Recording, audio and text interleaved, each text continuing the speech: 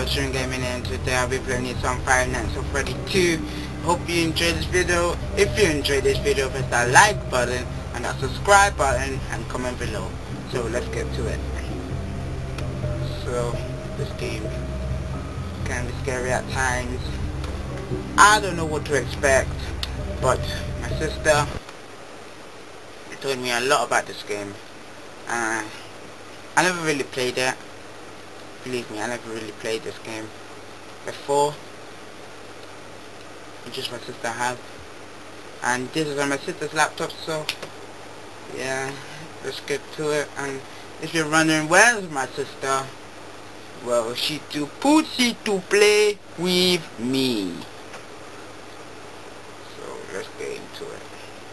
As the games load.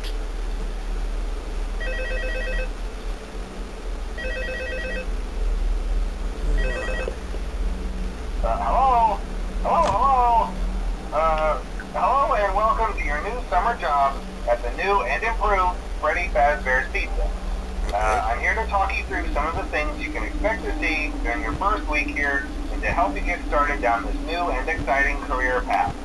Now, I want you to forget anything you may have heard about the old location, you know. Some people still have a somewhat negative impression of the company. That old restaurant was kind of left to rot for quite a while, but I want to reassure you, Fazbear Entertainment is committed to family fun and above all, safety. They've spent a small fortune on these new animatronics. Facial recognition, advanced mobility, they even let them walk around during the day. That voice is annoying. That neat. How do you turn it off? But most importantly, they're all tied into some kind of criminal database so they can detect a predator a mile away. Alright, man. Them to guard you. I don't even know what he's talking about. No new system is without its. He's probably talking about the players, but you're only the second guard to work at that location. The first guy finished this week, but complained about conditions. We switched him over to day shift. So, hey, look at you, right? Ever. Mainly he expressed concern that certain characters seem to move around at night and even attempted to get into his office. Now, from what we know, that should be impossible. That restaurant should be the safest place on Earth. So while our engineers don't really have an explanation for this, the working theory is that the robots were never given a proper night mode. So when it gets quiet, they think they're in the wrong room. So then they go try to find where the people are, and in this case, that's your office. So our temporary solution is this. There's a music box over by the fire counter, and it's rigged to be wound up remotely. So every once in a while, switch over to the prize counter video feed and wind it up for a few seconds. It doesn't seem to affect all of the animatronics, but it does affect one of them. That boy's still talking, mate. As for the rest of them, we have we understand. You see, there may be a minor glitch in the system, something about robots seeing you as an endoskeleton without his costume on and wanting to stuff you into the suit. So hey, we've given you an empty Freddy Fazbear head. Problem solved. You can put it on any time and leave it on for as long as you want. Eventually anything that wandered in will wander back out. Something else worth mentioning is kind I think they're talking about Freddy. I don't know all the characters' names, so you may have noticed there are no doors for you to close.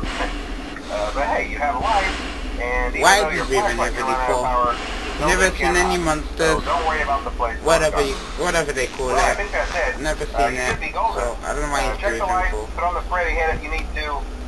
Keep the music box wound up. Piece of cake. Have a good night, and I'll talk to you tomorrow. You have a good night as well. Well, fuck yourself.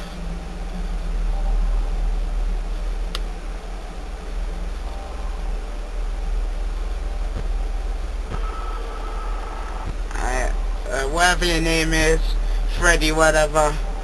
Freddy's night, I don't care. Come and scare me, mate. 'Cause I ain't scared of you, mate. I ain't really scared of this game. I'm not really scared of this game because it's not really that scary. What's there to be scared about?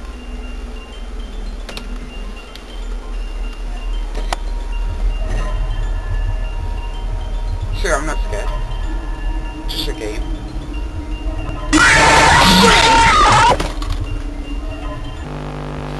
Fuck!